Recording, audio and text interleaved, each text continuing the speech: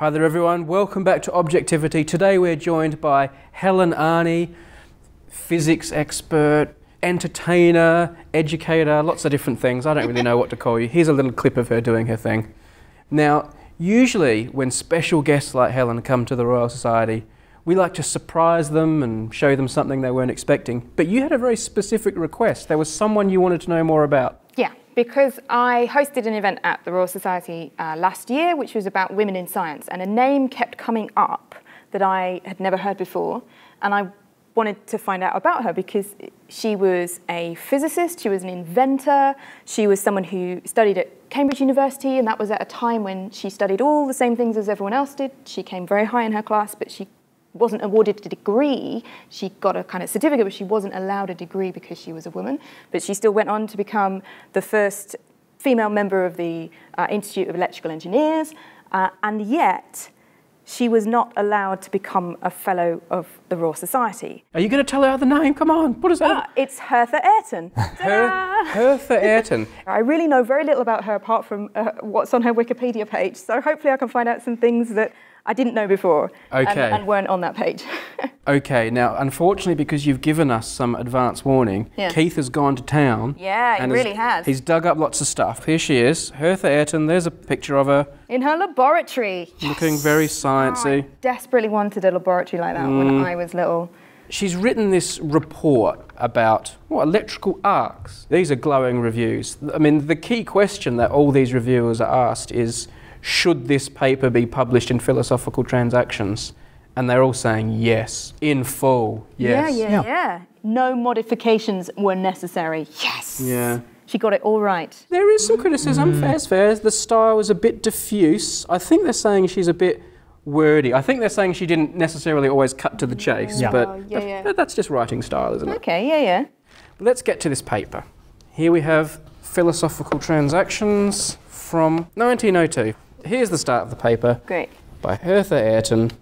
Communicated by Professor J. Perry. If you weren't a fellow, you'd send your paper to a fellow and they would present it to the organisation. Just a formality, really. So, but this guy was obviously a supporter of... Yes, he was. So, as we'll find out a little bit later when we have a look at the election certificate. This is seriously thorough science here, and it looks like she's using lots of disciplines and... This is about the electric arc, and it seems it was quite a common form of lighting, but no one really understood it in detail. They would hiss and they would spark, and no one really knew how to do anything about it, so they just left it.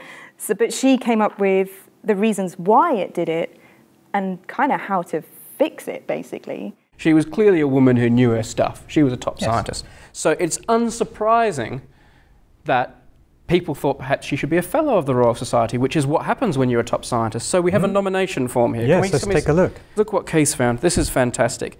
This is basically the little file in which Hertha Ayrton is being nominated. And she's been nominated... By the guy? She's been nominated by John Perry. That's right, yeah. There we go, the same person who submitted her arc light paper. Here we see the certificate of a candidate for election. There's her name, and there's a nice write-up of who she is, what she's done, the little mini CV. For a citation of this time, this is quite long and detailed. They're clearly trying to make a point here. There are a bunch of people here saying, this woman's the real deal. We should have her as a fellow of the Royal Society. What happened next?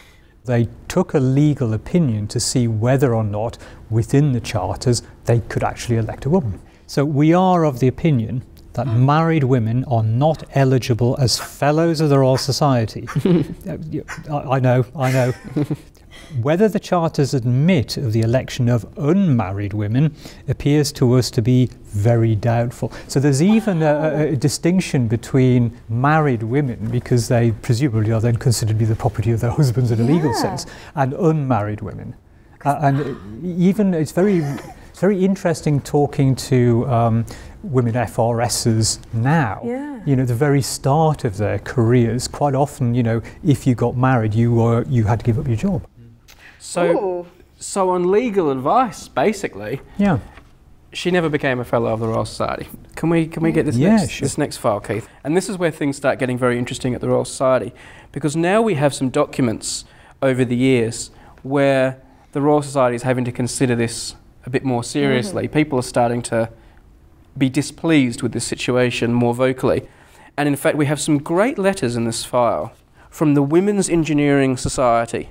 And a woman named C. Haslett was writing some letters. She's been requested by her council at the Women's Engineering Society to ask whether women are eligible for admission as fellows of the Royal Society. Just asking for a friend. Just asking if they have the necessary qualifications. Yeah, of course. She points out that there has been the passage into law of the Sex Disqualification Removal Act, which obviously would put the society in an interesting situation. And then she also asks, in quite a friendly way, if she could have a list of all the members of the Council of the Royal Society, what she wants to do with such a list. Really? Who knows? She's going to crack out the email, start lobbying, right? Maybe.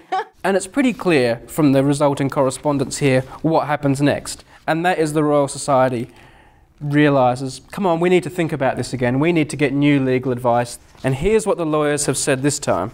In view of the Act, we consider that both single and married women are now eligible for fellowship under the charters. And there is now no need for a supplementary charter to admit women. So you don't need to change the rules.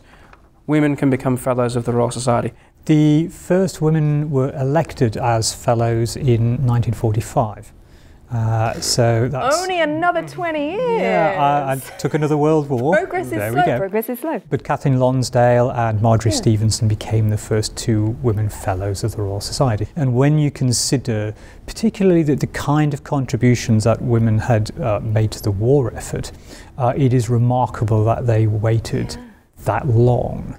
As a 17-year-old, taking my A-levels in physics and maths and music and not being sure what to study, I had no role models except Marie Curie. You know, it was really difficult to know about other women who haven't just been doing science in the last 40 years. You know, this is someone who 100 years ago was doing science and was doing the kind of science that I was into, and also was someone who wasn't so unassailably incredible as Marie Curie. And Marie Curie is kind of held up as this incredible scientist. I mean, if you don't win 2 Nobel Prizes, you're probably doing something wrong as a scientist. So that kind of frustration of thinking that if I'm not as good as Marie Curie, why am I bothering?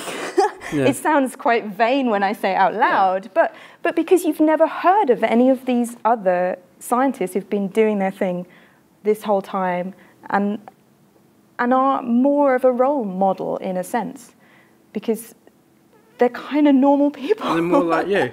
I hope you found out a bit more about her and you feel like you know a bit more about her story. And I do. I'm going to snaffle up her biography. Yeah, I think not that one, obviously. That belongs to Keith. I'm not allowed to steal that. No, you can't take Keith's, but I'm sure you can find one. I'll find a copy somewhere.